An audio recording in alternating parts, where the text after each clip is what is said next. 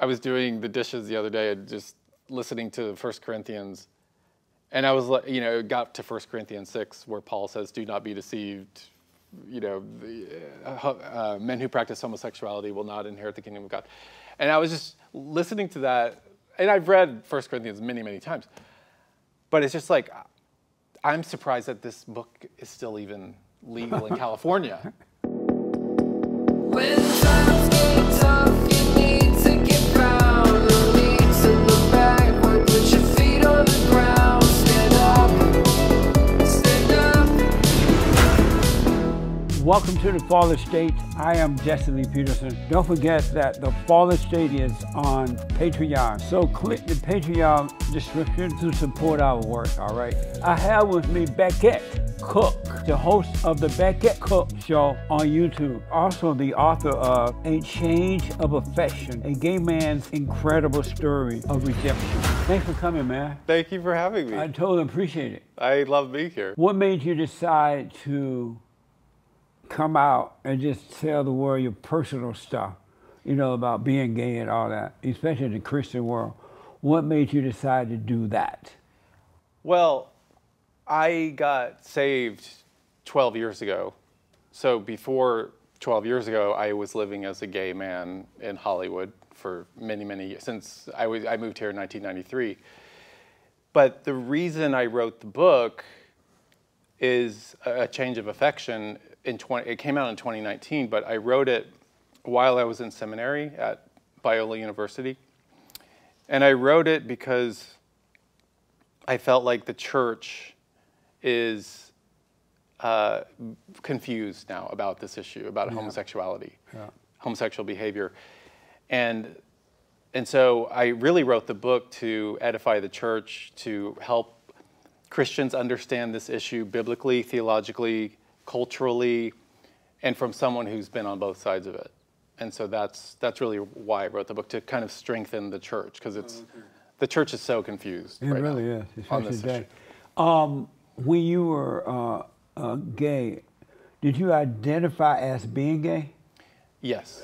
And what made you identify with that?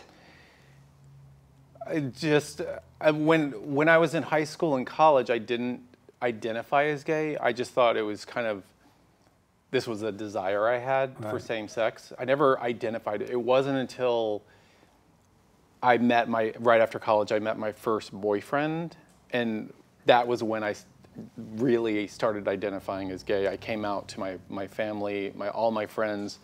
And then of course, when I moved to LA right after that, the whole, culture around me, all my friends in LA, it was like encouraged to use that as your identity. And so it became my full-blown identity for 20 years. And at some point, did you know something was wrong with it, or did you accept it as being right? Or did you accept it, but you knew something was wrong? It wasn't normal. It's kind of like Romans 1. Paul talks about suppressing the truth. And he uses homosexual behavior as the example of suppressing the truth in that whole chapter. And when I was living as a gay man, I embraced it, and I embraced gay culture. I had many boyfriends and lots of gay friends. But I think deep down inside, I knew that there was something not quite right. Yeah. But I just kind of ignored that. I ignored those thoughts and just kind of fully embraced the life. I've over the last 31 years since starting Bond, I've talked with men and women around the world, all races, and most of them have said they were in that fallen state, and they knew something was wrong. Mm-hmm. At some point, they tried to accept it as a right in order to live with it, I guess. But they've always known that something was wrong. They just didn't know how to overcome it. And so they would accept it as them, identify with it, to try to live with themselves and with others. Right. And I mean, also God was not even in the picture for me. I was basically an atheist. So without any sort of basis for morality, there was no reason for me not to pursue that life, not to pursue those desires, because why not? And it wasn't until 12 years ago when I met Jesus that everything changed. Right on. And when you say everything changed, what changed exactly? My entire world changed. So 12 years ago, I met some people at a coffee shop who were Christians. They invited me to their church in Hollywood called Reality LA, which is an evangelical church. And I went to the service. I reluctantly went to the service. It was weird that I even went. The fact that I went is crazy. But I was kind of at a point in my life where I was like, is that all there is? You know, I was having that kind of moment in my life. So I went and I heard the sermon and completely was just like overwhelmed by the Holy Spirit convicted me. I just started bawling and bawling and that's when I literally, that's when God revealed himself to me. And I'll never forget, it was like he said, in my mind, he said, I'm God, Jesus is my son, heaven is real, hell is real, the Bible is true, welcome to my kingdom.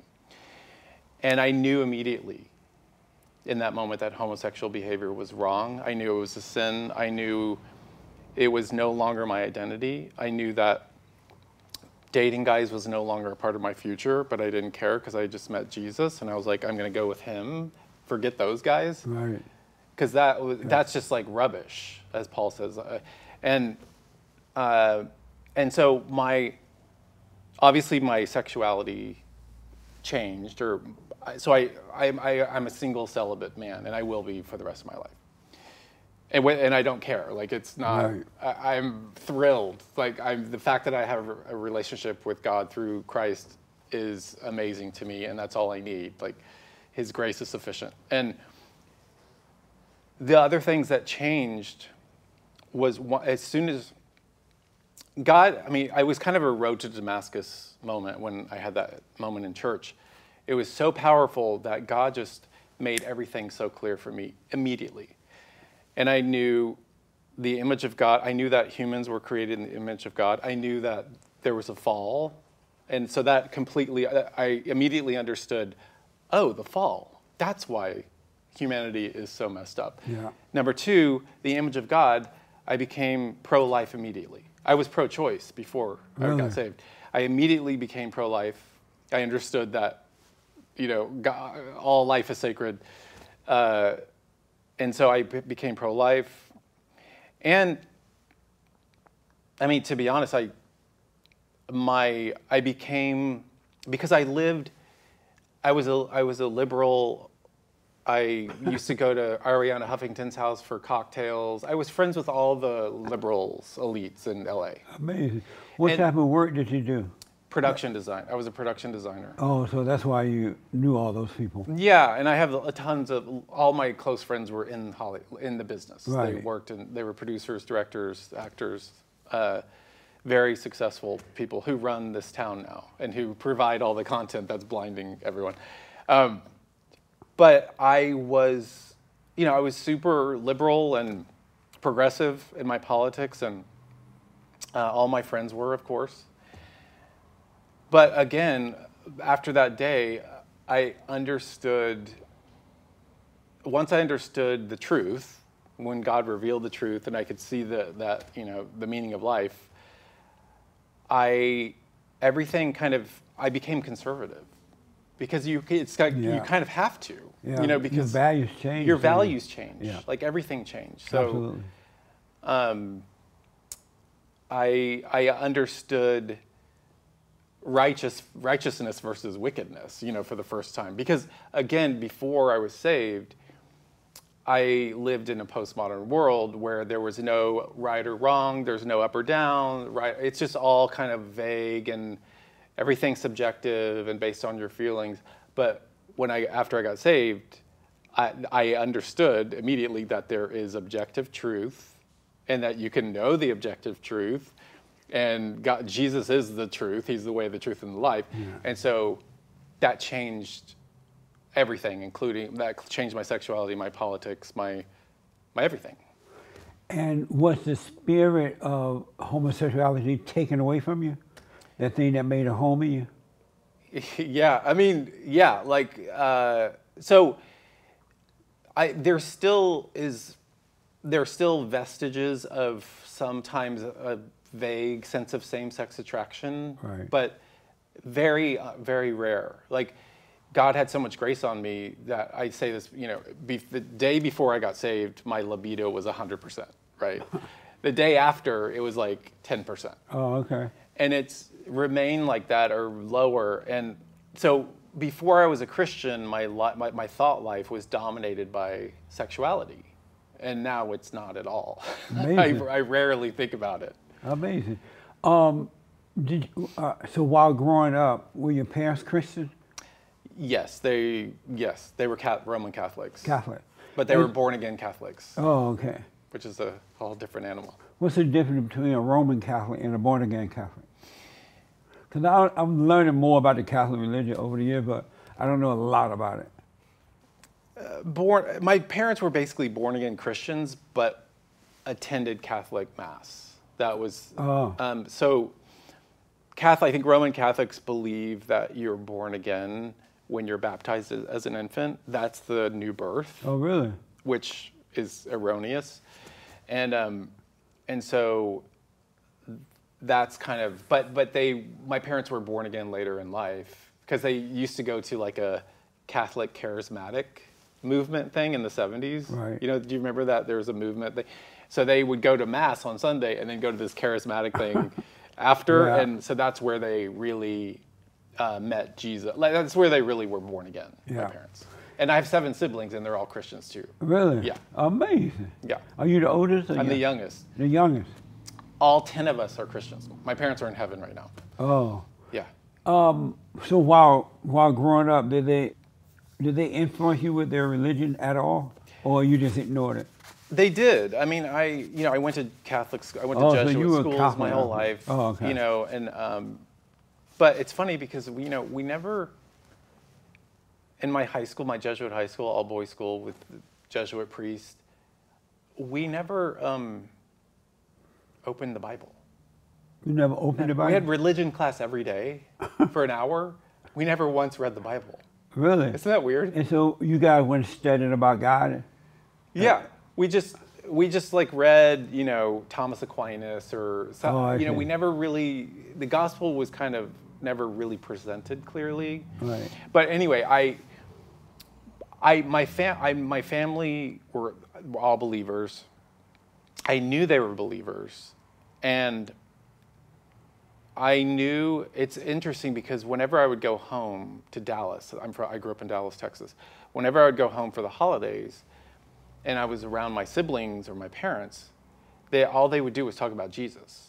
And it's weird because I knew that their faith was real. I could tell it was real. Right. But I thought, for me, I can never be a Christian because I'm gay. So I can never believe in God.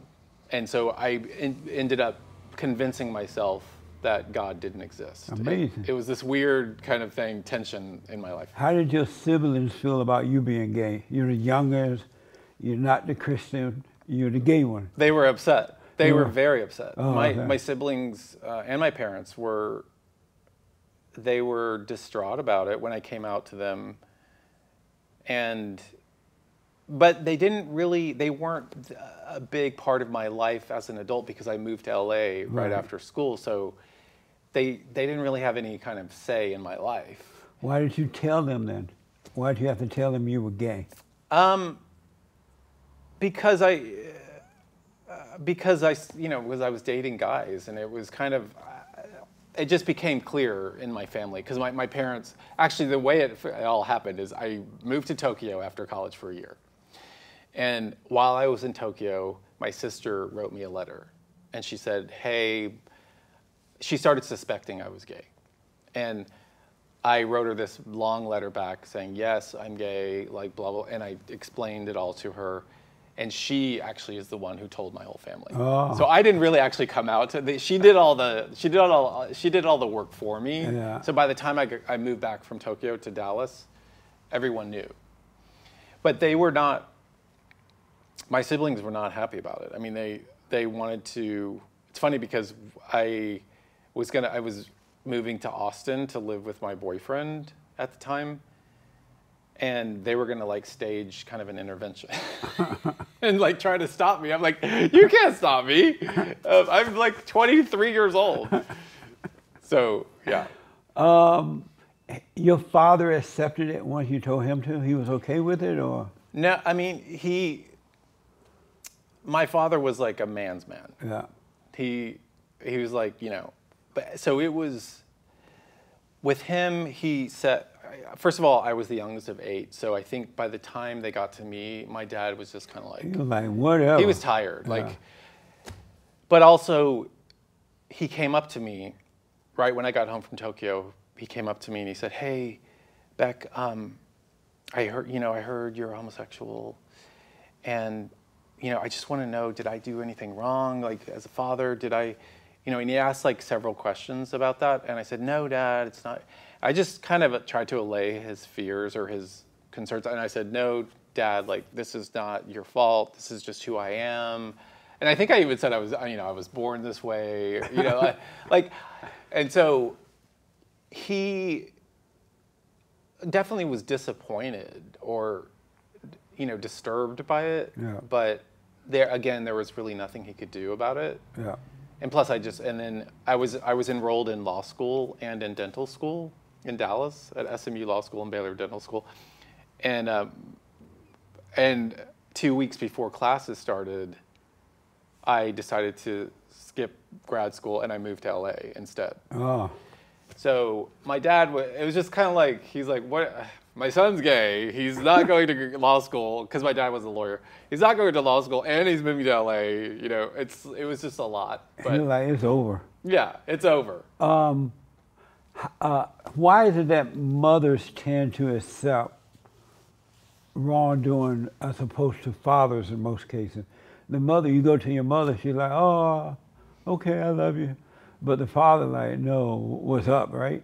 Why is it that women tend to accept stuff more easier than, or not more easier than men? Yeah, than fathers? that's an interesting. I think my mother was very loving. She didn't accept that I was, gay. She didn't like that, but she was very, very loving. And my dad was very, very loving to me over the years. He was always very loving. But I think in general, mothers are much more, they're much more, especially with their sons, they're much more attached to them. And I think, I see this happen in the Christian church a lot, where if a Christian mother's son comes out, it's very difficult for her to still have her convictions that homosexual behavior is sin. A lot of times the mothers end up becoming gay affirming. I've seen this happen over and over again. Gay affirming, what do you mean? That they think that you can be gay and a Christian. Oh, I see. So I just think, mothers are just more sensitive, than fathers are about it, and they are more emotional about it. Yeah. So I think that's why. And do you think that's why they accept stuff easier than men, because they're emotional about it? Yeah, because my father was very cut and dry. Right. Like it's like you're either this or that, and it's like he's so. But again, I don't know what my father was thinking kind of behind the scenes Right. after he found out, because we really never discussed it. Oh, I see. So all I knew was whenever I talked to him on the phone in LA, he was just he was just, every time he would say, I love you back, blah, blah, blah. So he was always loving to me. How did you become gay? That's a great question. So there's different theories on why. Obviously, there's the genetic, there's environmental, there's hormonal in utero. And I don't know what parts of those affected me, but at a very young age, my brother, who's a year older than I am, he and I, he had a friend who lived, a neighbor, and he invited, I think we were like in 3rd grade or younger. He invited us over and showed us his father's Playboy magazines. So it was my first introduction into pornography, into sexuality. So it was very shocking to me. These images were really, really shocking. And but see, it didn't happen to my brother, so I don't know if this is the cause, but for me, it kind of unlocked this lust in me. But there was nowhere for me to put the lust. But since I was around guys all the time in my class, that's where the lust was directed. Oh, I see. And then when I was 9 years old, I woke up, I spent the night at a friend's house from my school, and I woke up in the middle of the night and his father was molesting me. Wow. So Amazing. that was I think that was like a major turning point for me. Because I think before that, I think I could have gone either direction, but that experience, I think, really, shifted me into homosexuality. And so when you think of that now, what do you think about, how do you feel about that? About that night? I think the thing is, before I was a Christian, I thought, that night was not a big deal. I was kind of like, oh, it was no big deal. After I became a Christian, I now look back on that night as very traumatic. And because it was the first thought in my mind when I woke up to him molesting me was, if he knows I'm awake, he's going to kill me. I thought he was going to, I had this image in my mind of him stabbing me with a knife.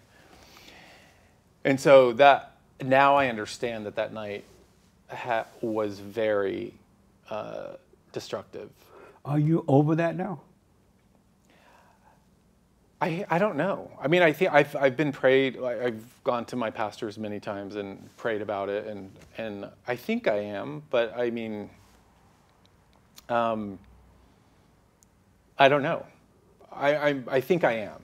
Who were you closest to growing up? Your father or your mother? My mother. Your mother. We were like best friends. Really? Yeah. Growing up, you were your mother's best friend. I was like her surrogate husband. Wow. But well, how did that feel? What was that like for you? See, well, because my father was, he was busy working all the time, and and so my mother turned to me a lot for kind of comfort, and it was like, it felt like I was her kind of secondary concubine or whatever it's called, and so it had this weird feeling of, it was a codependent relationship, but it was, I enjoyed it because I liked being needed by my mother. So it was kind of this really messy relationship. How did you feel about it when you first realized what she was doing? Did you like it then, or you just came to like it? I didn't really it took me a long time until I was an adult to understand what the relationship was, but that it was super codependent. But I liked the fact that she loved me so much and that she relied on me so much and needed me so much. I liked being needed. I mean, who doesn't want to be needed by their mother? It's that kind of thing. And so I liked our relationship, growing up. Did you sleep with her while growing up? No. You never slept in the same bed with her? No. And did it feel like a trauma when she was doing that? You didn't want her to be that close to her in the beginning? No. It just felt like my mother was a very sensitive human being. I know what you mean. Very, very sensitive. And I was very sensitive as a little boy, and so we connected on that. So you became like her? Yeah. And are you surprised you became like your mother? Not now. No, I'm not. I'm not surprised by that. And so did you forgive her for doing that to you? No, I haven't. Why not? I haven't thought of doing it. Now that you're thinking of it, do you think you need to forgive her for that? Probably. Because what happens is mothers, when they do that to their children, they impose their will upon their children. And when you're a kid, you resent it at first. And then when you resent it, you become like what you resent. You take on her identity, the same spirits of her, now in you. So it feels like it's okay after a while, right? Yeah. But she really created you in her image. And that can have a lot to do with you feeling that you were gay. Yeah. Because you had the woman's spirit rather than the father's spirit. Yeah, so I guess I do need to forgive her. Yeah. And then that way God will forgive you and you'll be free forever.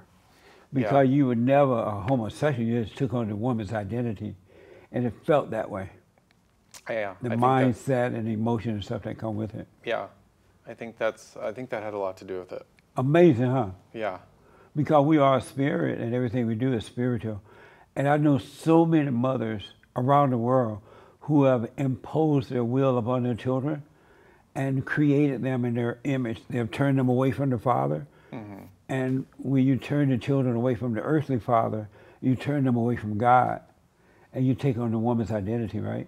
And so if you don't love your earthly father, you cannot love God, because men represent God. We are sons of God. Even in a fallen state, we've just been turned away from Yeah.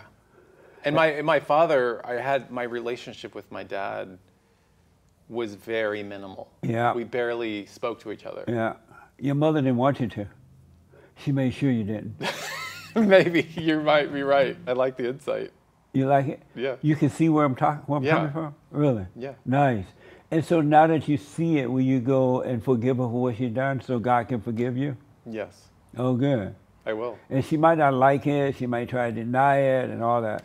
But just, you know how God said... Well, she's in heaven, so I can't talk to her right now. Yeah. But yeah, I mean, Yeah. in heaven I'll talk to her about it, but Well, I will forgive her. Yeah. I do forgive her. Because she couldn't help it. Her mother did it to her, too. And it goes on from generation to generation. Yeah, She became like her mother. yeah. And so... just you realize you're not a homosexual anymore. Were you a radical homosexual at any point? No, I was never I wasn't like an activist. Oh, good. No. I mean, I did go to gay pride parades in New York, LA, San Francisco. I went to all, I would go to gay bars all the time with my friends. Right. But I was never like a militant gay guy. Nice. What was your impression of the radical ones, the militant ones, the activist ones, and impose themselves on the rest of the world? I just thought it was in bad taste.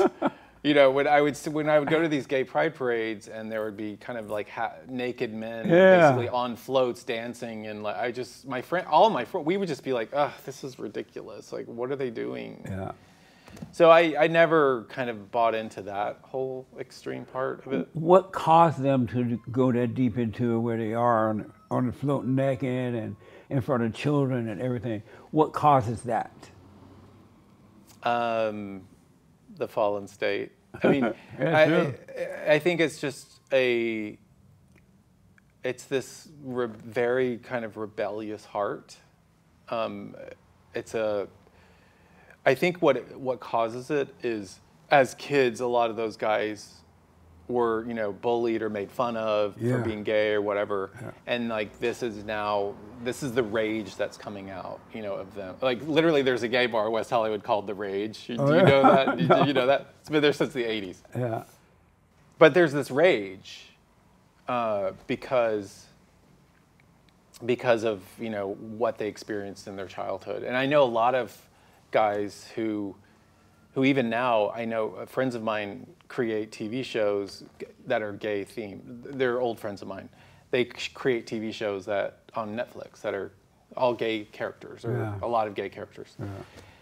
And those guys were bullied when they were in high school. Oh, okay. As gay guys. They were bullied. And so now this is kind of like almost like their revenge, on the culture. And so and right now in culture, as we all know, they're getting the last laugh. Right. Because the culture's all in. It's all in now. It's all in. Yeah. What is the way to overcome that? The Christian world and the straight world, how can they overcome what has happened to them now? The homosexuals are all in. They have influence over everything, the media and everything. The gospel. How can Christians overcome that? How can Christians overcome it? I mean, yeah, overcome that influence that these people are having on their children, Yeah. on society at large. Here's the thing: what Christians, I think, a lot of the church, a lot of Christians are unaware of the cultural indoctrination that's been going on for 60 years since the sexual revolution. And how all of kind of our beliefs and background kind of thoughts and beliefs about things are so influenced by years and years of Will and Grace, Sex and the City, all these TV shows, all these movies, all this. And so what I say to people to Christians is, if you watch Netflix for an hour, you've been lied to implicitly or explicitly for an hour. So now you need the truth, which is the Word of God, which is the sword of the Spirit, because we're in a spiritual battle. This is spiritual warfare. You've just been lied to, and you've watched secular humanist content that has been created from people in the dark. So all the content on TV is created from people in the dark. Absolutely, man. So absolutely, you need to. So if you're going to expose yourself to that, you need to get into the Word of God and renew your mind and remember the truth and read the New Testament, read the epistles of the New Testament, and be reminded of it's funny. I was doing the dishes the other day and just listening to 1 Corinthians. And I was, got to 1 Corinthians 6, where Paul says, "Do not be deceived. Men who practice homosexuality will not inherit the kingdom of God." And I was just listening to that, and I've read 1 Corinthians many, many times.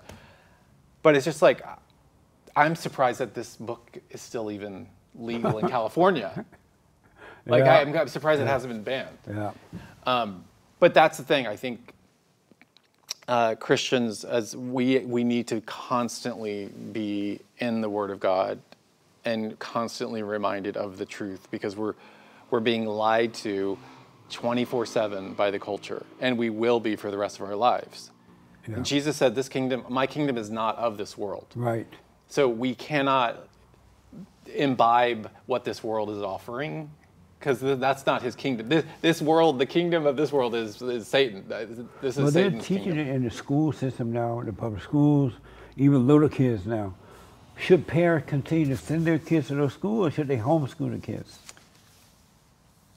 I mean, with the current indoctrination that's going on in schools, if I had kids, I certainly would not send them to public schools. Me either. I would either homeschool them or find some amazing, classical education school that teaches kind of classical, tradition. Absolutely, man. And if I can afford to homeschool them, I would just have to tie them down and leave them hooked up to the bed until I come home. Yes. Because you're going to lose their soul anyway if you keep putting them into that darkness like that. Yeah.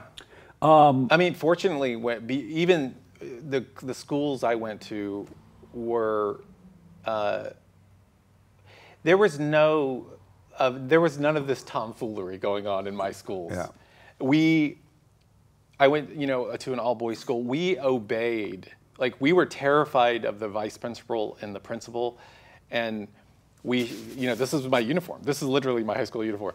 And if your top button wasn't buttoned, you got penance hall, and you got in trouble. And so no one in my high school, we never even thought of rebelling against the teachers. That's right, man. Ever. Absolutely. It didn't even cross your mind. They would just, never. Yeah. We just were like obedient, and we knew that they had the authority, and we submitted to their authority, and that's the way it was. Yeah.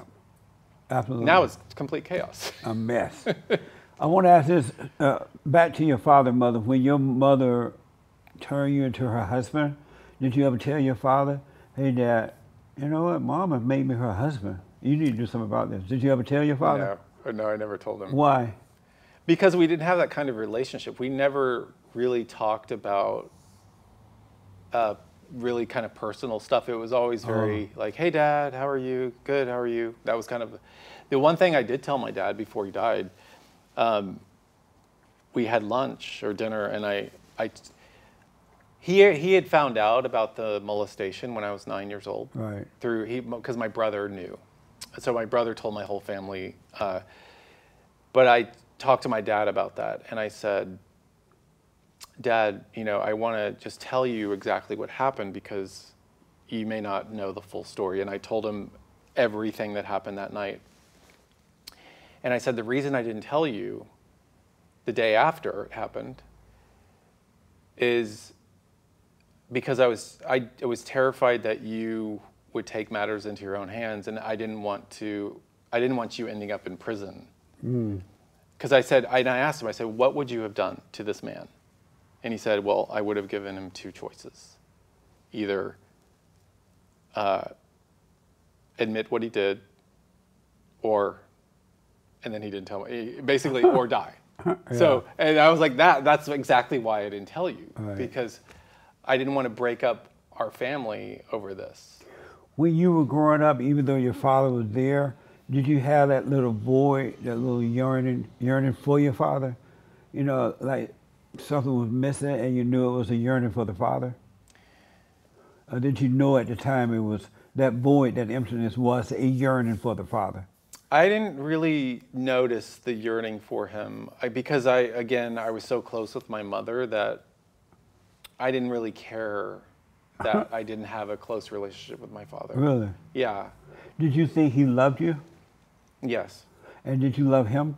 Yes. You did? Yeah. Amazing. So I got to ask this because of time.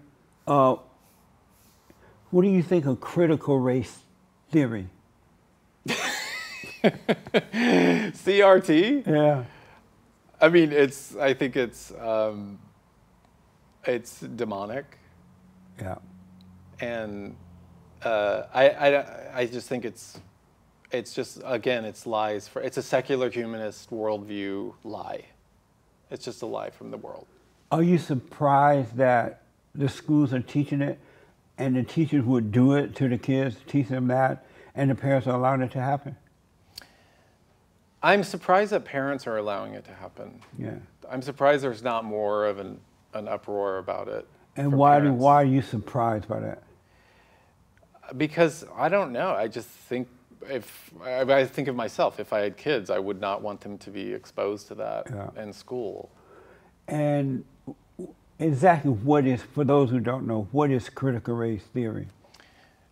Oh, you're putting me on the spot now. It's basically just pitting every race against each other. Yeah. And everything is categorized in race, and you know, it's kind of this division of this pecking order of it's racial victimhood, basically, and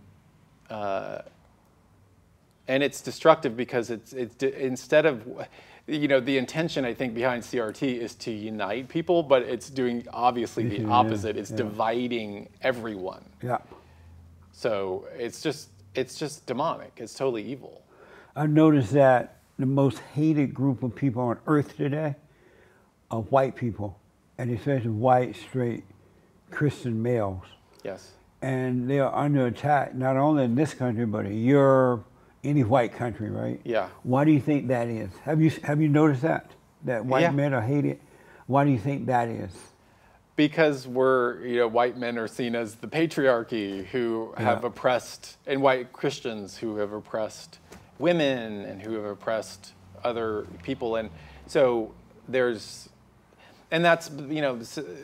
been going on college campuses for decades. The critical race theory, and many of those professors in universities are kind of holdovers from the 60s, kind of these hippie holdovers who are now professors who are now teaching these kids these beliefs and these ideas. Yeah. And these ideas have consequences. They have major consequences. And so it's very dangerous to continue to push this CRT thing. And I mean, you see it all around us. Like it's a mess.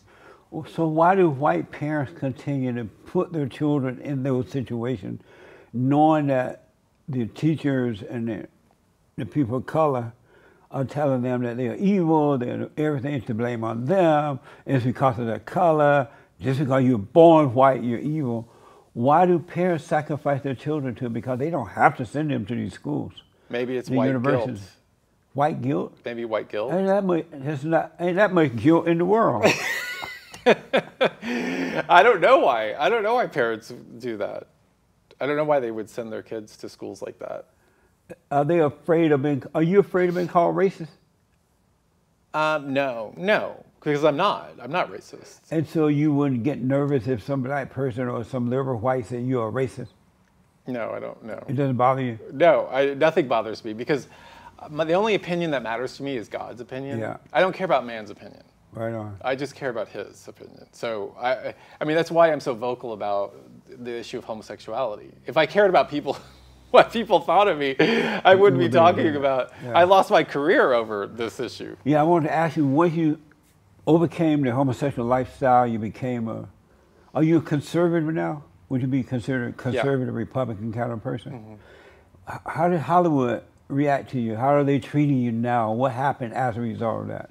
Well, for a while, I was very vocal about my conversion to Christianity. When I would work on the set, I would tell everyone the gospel. Yeah. Like Oprah, like everyone I worked with, I would tell the gospel to. And for a long time, people were kind of intrigued and kind of cool with it, but it wasn't 2 years when my book came out in 2019, that's when it became untenable for me to continue to work in Hollywood, and my agent dropped me. And he dropped you because of the book? Yeah. Really? Well, so they never said that explicitly. They're but, like, oh no, he's not playing. This is real. Huh? Yeah, exactly. It was like, now, okay, it was okay for you to talk about this, but now that it's in print in a book out in the world, like, we can't have you work on the set with these actresses and actors and all these people. And what reason they gave? Did they tell you it's because of the book? No, the reason it was a very strange reason. I got an email saying that that the agency was shifting, that an agent left and my agent was taking on more clients, and that that I was focused on my book, which was crazy because I was in seminary for 4 years, still working. I was focused on seminary, but I still had the same agent. Right. But when my book came out, it was like, oh, we know you're focused on your book, and so I think it's best if we part professional ways. That was the email. And that was it. And so why, I mean, you were already talking about it to everybody. People knew it. Why did the book make a difference?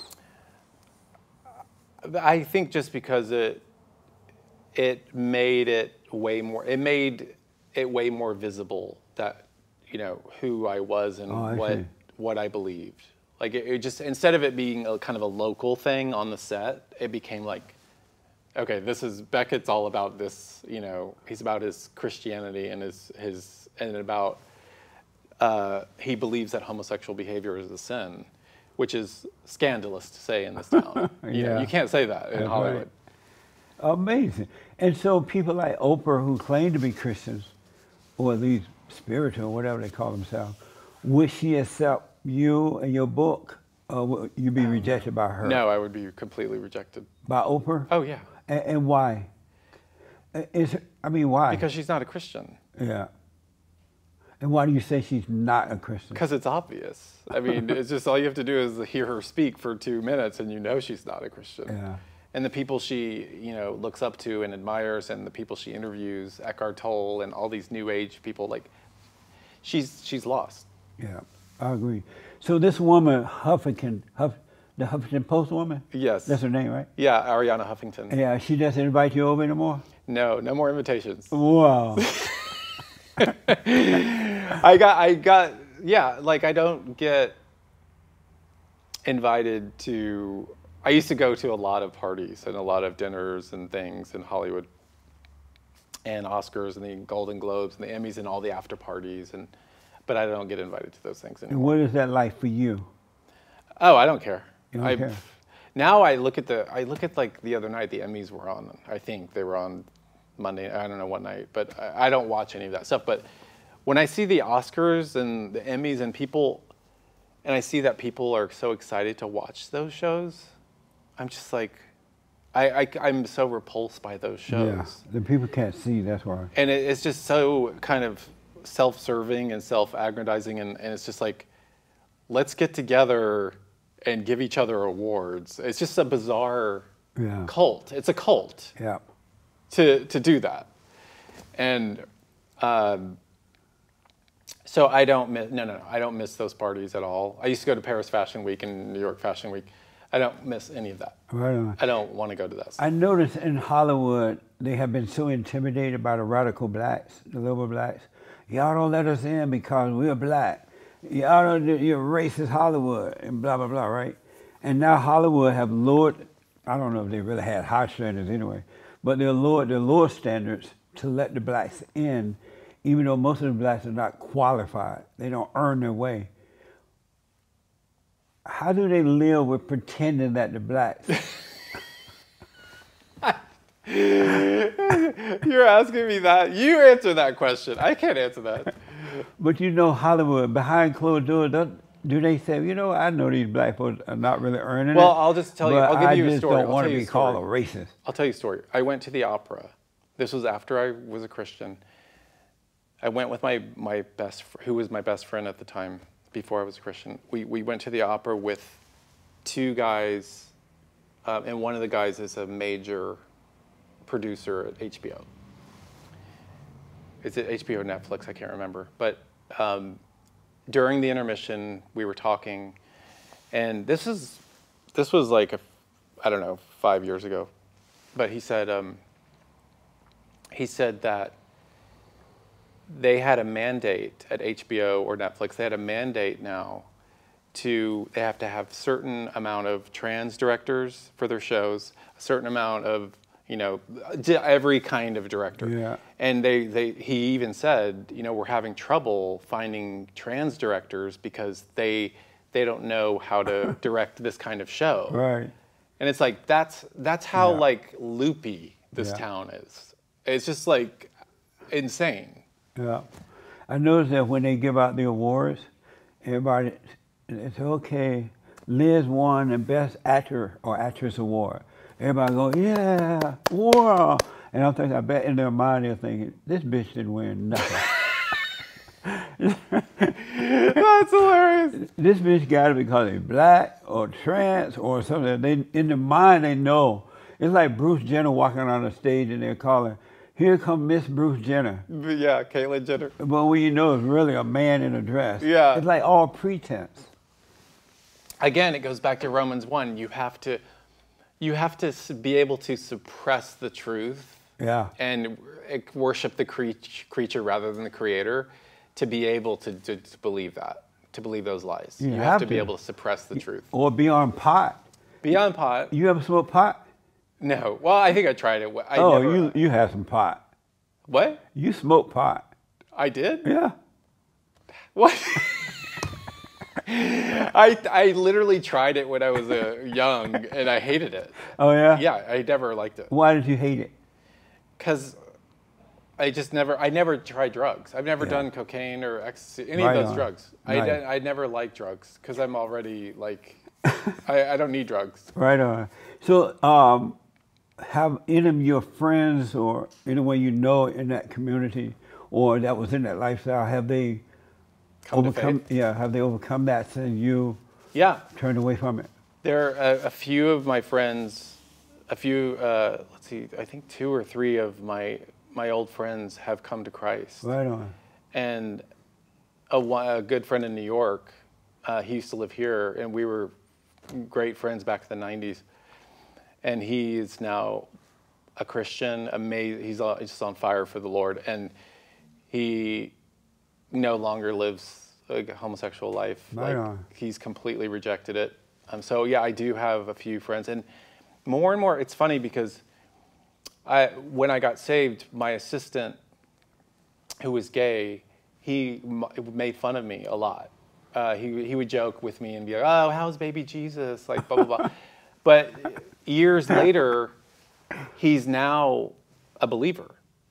And I asked him, and I said, when you were mocking me when I first told you I was a Christian, what were you really thinking? And he said, actually, I was actually interested and curious about this, and I was like, oh, that's interesting Right to know. on. So a lot of my old friends, there's a lot of seeds that have been planted, and they're starting to kind of like come around. Right on.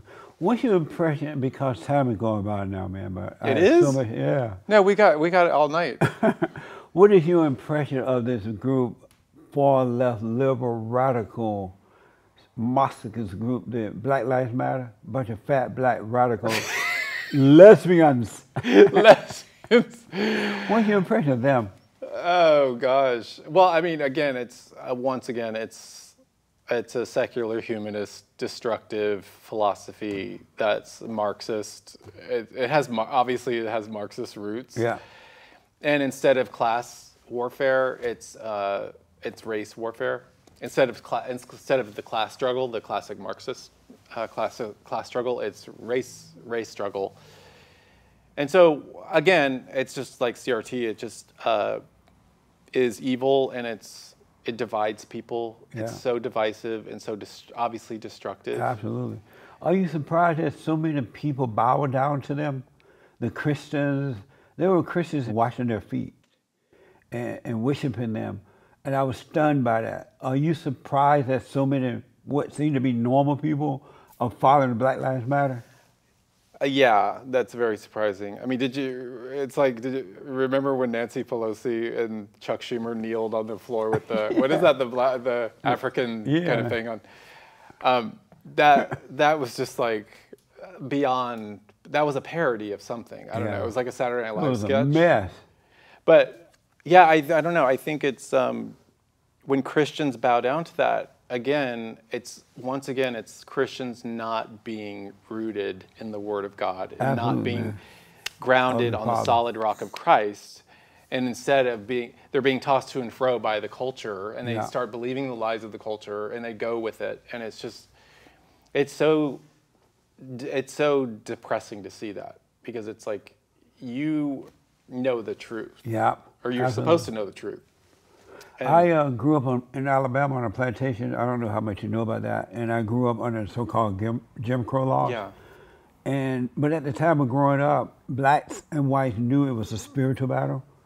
And I never heard my grandparents or my parents blame white people for anything. And they knew there were decent white people, bad white people, decent blacks, and all that, right? And at the time, I thought that white people were brave. And I would like the fact when I would see them celebrating the 4th of July and just loving America. I never thought that I would see white people so afraid, and especially white men, that they're allowing these people to tear down statues and flags and things that they built, because if it wasn't for white people, it would be no America.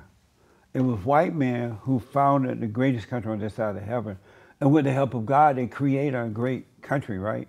But they are giving it up so easy to the children of the lie, the children of Satan. Are you surprised by that? Very surprised. I'm surprised that there's so much hatred and vitriol, hatred for this country. Yeah. I'm surprised by it. I mean, even back in the Clinton days, I mean, people still loved America. Right. You know, remember that? Yeah, I mean, I I look back on the Clinton days, and I think that those are great times. Yeah. And whatever was going on in the Oval Office with Monica Lewinsky, at least people loved the country, right? And at least Bill Clinton had sense enough to invite her in the office and put her under the desk. Exactly. So I just find it's just it's this sense of entitlement that the younger generation, like millennials and all these younger generations, the sense of entitlement that makes them, and the Marxist indoctrination that they're getting from university, that makes them hate this country. Yeah, absolutely. And man. it's awful. It's awful. So I got to put you on the hot seat. Oh, okay. And I need you to answer these questions as quickly as possible. But first, do you love the Great White Hope? You mean, wait, what's the Great White Hope? You never heard of the I Great know White what it is, Hope? but I can't remember. Just tell me. Donald Trump. Oh, Donald Trump. The Great White Hope. Yeah, I think he is a bad. I can't say the word. Bad arse. Yeah, he's amazing. Yeah, I call him the Great White Hope. He's the Great White Hope. Yeah. And did you know that I started White History Month? July is White History Month. Did you? Yeah. We just celebrated our fourth year this past July. Nice. Isn't that nice? White History Month. Yeah. Yeah. July. And you know why I started in July? Because Gay Pride is June. Because July just feels white. It feels white. Yeah. Vacation, summer, relaxation, 4th of July. There was this whole white boy summer thing going on. Did you hear about that? No. Oh, there was like this movement of people doing, it was called White Boy Summer. Nice. And August is Men's History Month. We recognize men because they're trying to destroy men. Yeah. You love white people? I love all people. How about white people? Yes. You love white people? I love white people. I love black people. I love every color people. It's like every tongue, tribe, and nation will be in heaven. So if you don't like a certain race, you're not going to like heaven. So I got to put you on the hot Go. seat. The hot seat. Are you ever going to die? Temporarily, for like a split second, and then I'll be with Christ. Will you live so you won't live forever? No, I will. What is love? Love is, Paul in 1 Corinthians, he says, love is patient, love is kind, love bears all things. Paul's definition of love is the best definition there ever is. There's no such thing as love is love. Is Christ returning? Yes. And so when? How soon? Nobody knows. I hope tonight. Would you celebrate Straight Pride Month with us? Every year we have Straight Pride Month. Yeah, sure. Would you celebrate White History Month with us? Yes. White History Month. True or false? Black Lives Matter was founded by a bunch of fat, black, radical Marxist lesbians. I would have to say that's true, I guess. What is a man? A man is a leader, and God created man to be a leader, a spiritual leader in his family, and he's losing that. Is Bruce Jenner a man? Yes. Do you trust Anthony Fauci? No. Well, you already answered this early, but have you ever done LSD? No. Amazing. Did you have fun? Yeah, today? Right Yes, now. I had a blast. Thank you for coming, man. Thank you for having I me. totally appreciate it. Thanks for taking the hot seat. Tell the people how to listen to your podcast, read your books, and all other, what else ever you're doing. Thank you. Yeah, so my show is on YouTube. It's called The Becket Cook Show, original name. And I talk about culture and the lies of culture and the truth of the Bible. And then my book you can get on Amazon or anywhere. It's called A Change of Affection. And my website is becketcook.com. Right on. Well, thank you for coming. Thank you. Why did your mother name you Becky? I mean, Becket. Was it like She northern named me name after she could- Thomas à Becket. Thomas à Becket was the Archbishop of Canterbury when Henry II was King of England in like in 1083 or 12 something. I can't remember. And he was martyred in the Catholic Church. Oh. He was killed by Henry II. And we are all supposed to know this how? By me telling you. Thank you. Thank you, man. Thank you. Thank you all for tuning in. I absolutely appreciate it. I know we went over a little bit, but you see how it is, right? We can go on and on. Don't forget to like, follow, ring the bell, check out the Patreon, and let me hear from you. I do appreciate it. Take care. Thank you, man. Thank you. Oh, amazing.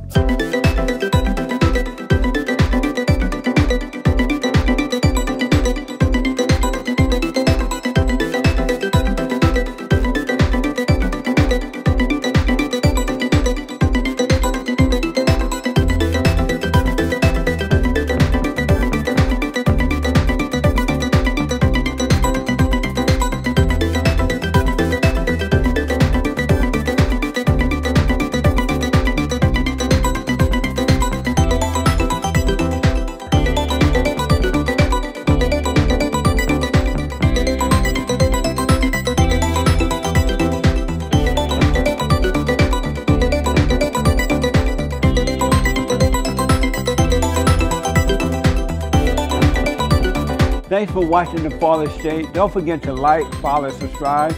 Support my nonprofit at rebuildingtheman.com and tell everybody and their mama about the show.